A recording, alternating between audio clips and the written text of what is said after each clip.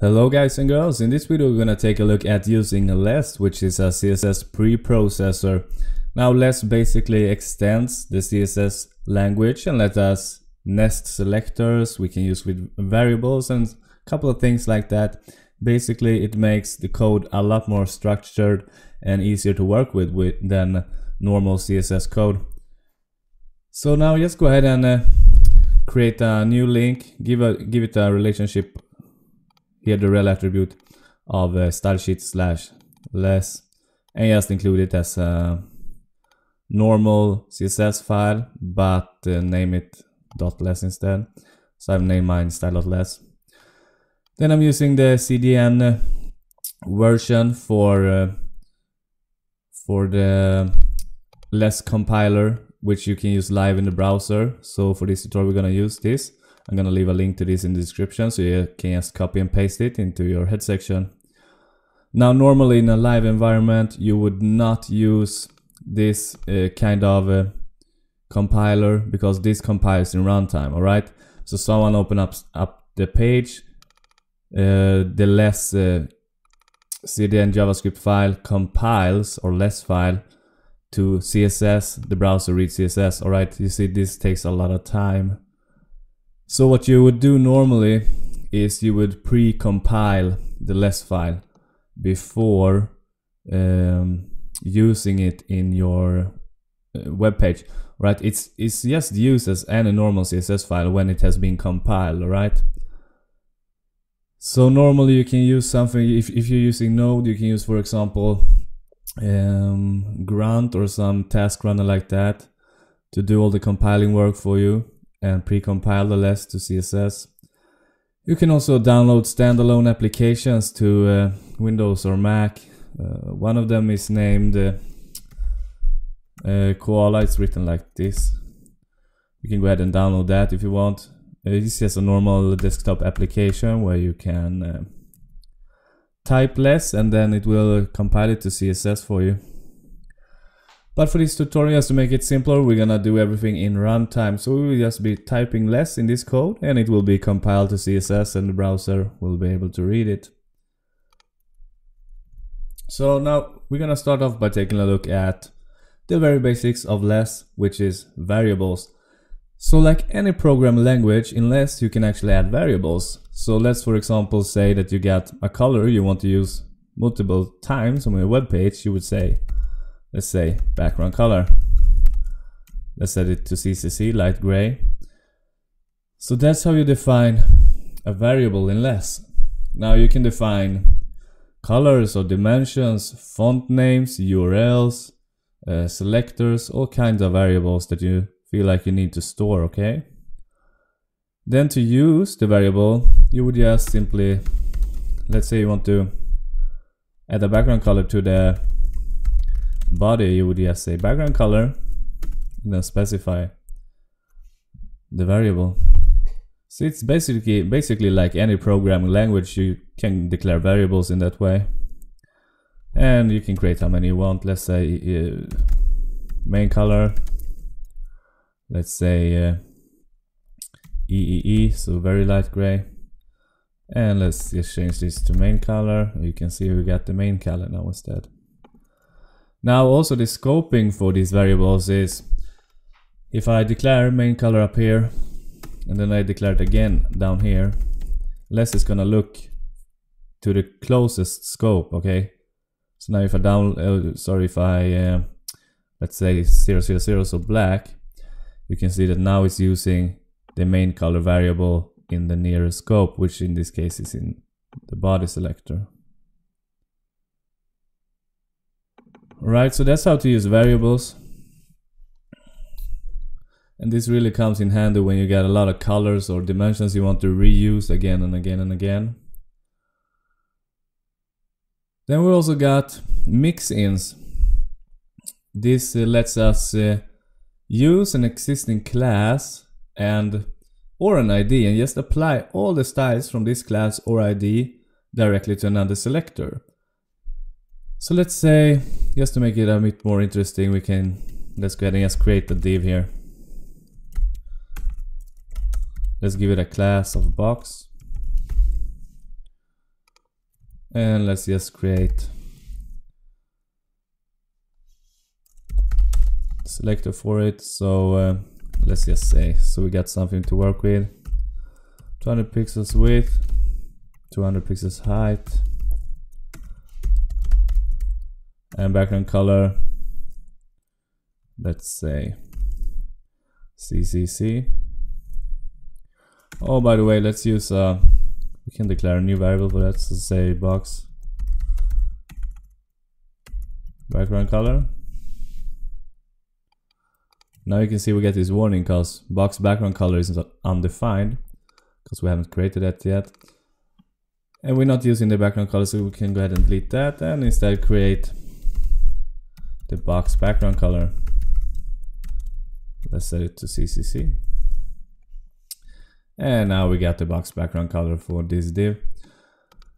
So to use mixins, you can, for example, simply just declare a selector here that doesn't exist in the HTML markup, but let's call it, you can call it anything like border. And just say border solid 1 pixel. Let's set it to 2929, so very dark, almost black, and just include the mixin right here. So just say border. Now you can see we got a border on this. So now you can reuse this mixin for how many elements you want. Now if I would create a class with or a div with the class of border, then of course it would get this border class. So let's say we get this div here with a class of border, some content in it.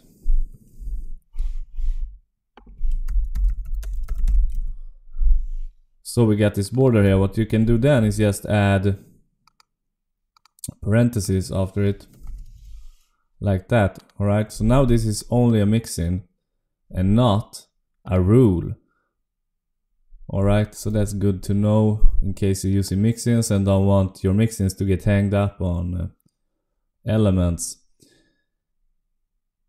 Now, mixins can also receive parameters, which as well would use the parentheses for. So let's say that perhaps we wanted to pass a parameter with let's say the border color. You would simply do like this.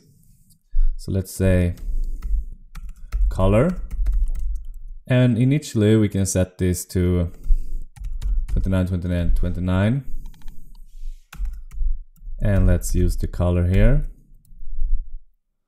So now we're using this parameter here for the color of the border, and to pass this you would simply do like that. So say we want to use a border that's blue instead, you can just do like this, and as you can see now we got a blue border.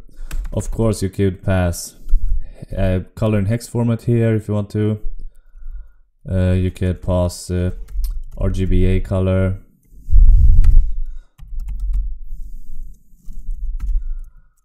So that's how you can as well use parameters inside mixins, alright? Now one of the things I use the most, and I think it's the most powerful thing with LESS, is using nesting.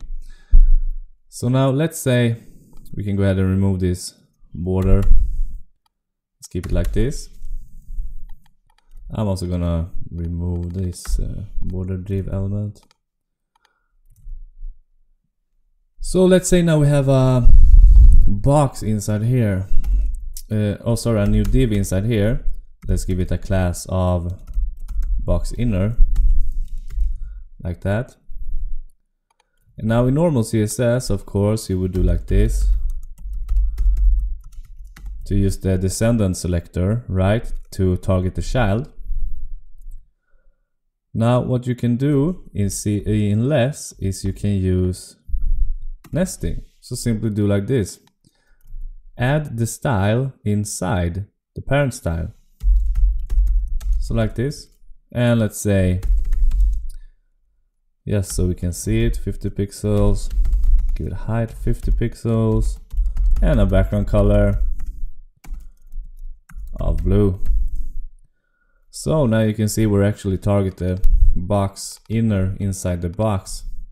So if we would right click here, open up the developer console, gonna maximize it, you can see that the CSS styles apply as they would usually if you use descendant selectors normally in CSS. So it gets compiled to what you would normally write in CSS.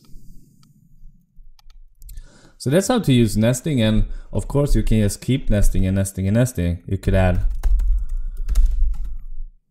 like this and go multiple levels down. Okay.